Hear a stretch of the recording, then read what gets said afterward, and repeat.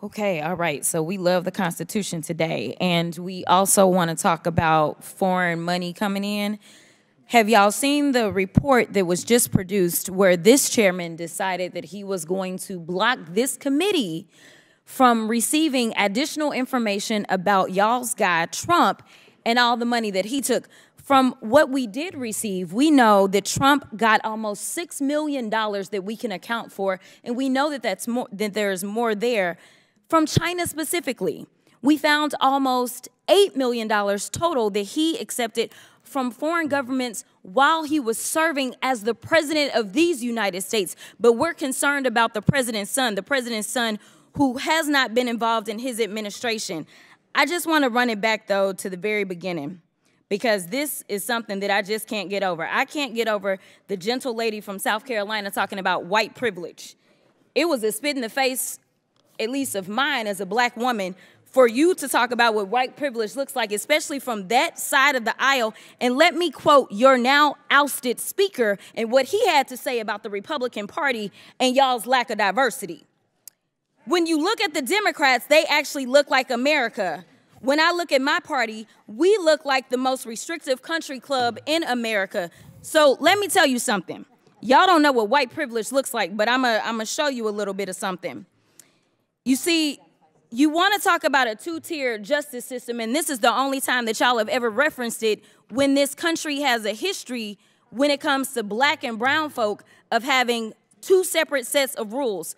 And right now what you want to do is have two separate sets of rules because Mr. Moskowitz offered y'all a fair situation. He said he would vote for Hunter to be held in contempt if y'all voted to hold all, even if you remove all of the members of Congress. There's still other people that y'all haven't decided that y'all have excuses for, but y'all don't want to hold them in contempt.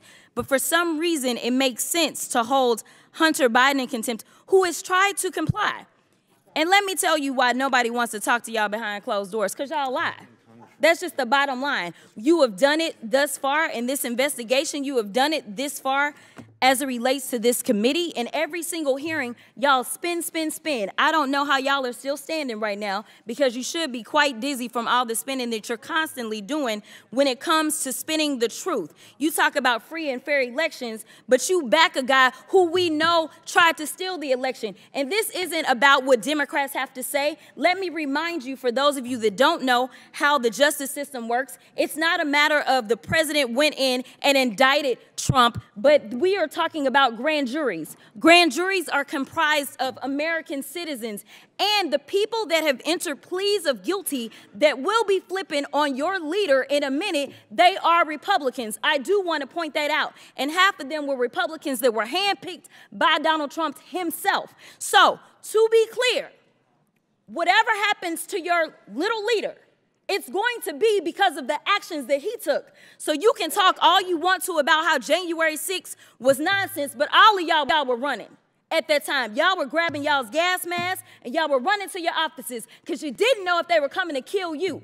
You should have cared that somebody was there to protect you, but instead you want to play games because you found out that it was your leader that decided that he wanted to propagate an insurrection on our country. So don't tell me that you care about the Constitution, because you don't. All you care about is Trump getting reelected, and I'll yield the last of my time to my leader.